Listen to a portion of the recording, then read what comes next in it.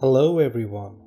Just a little while back I posted a video of how the Saudis had ignored Biden's call for help. Well, the Saudis have added insult to injury by releasing the following skit. In the days of the Trump presidency, the media and the Democrats never missed an opportunity to dunk on him, especially when it came to foreign policy. Do you remember?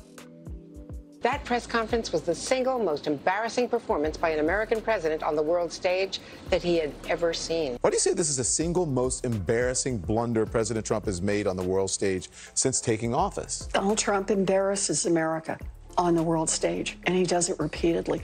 And there's a real cost to that. Trump was tough, and the media hated him for it. So when Joe Biden was elected, America was back.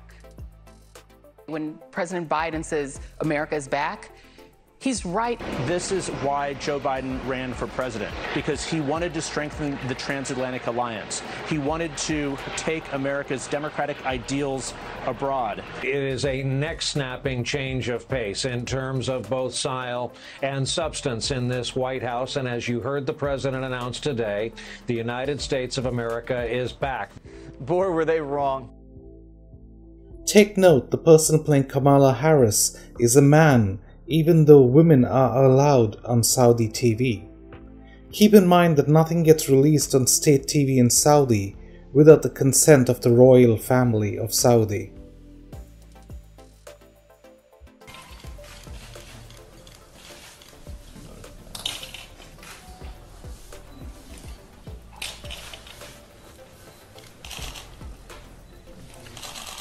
Thank you very much. Today, we're going to talk about the crisis in Spain. Yeah, we're going to talk about the crisis in Africa. Russia. And I want to talk about the president of Russia, Putin.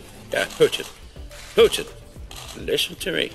I have a very important message to you. The message is,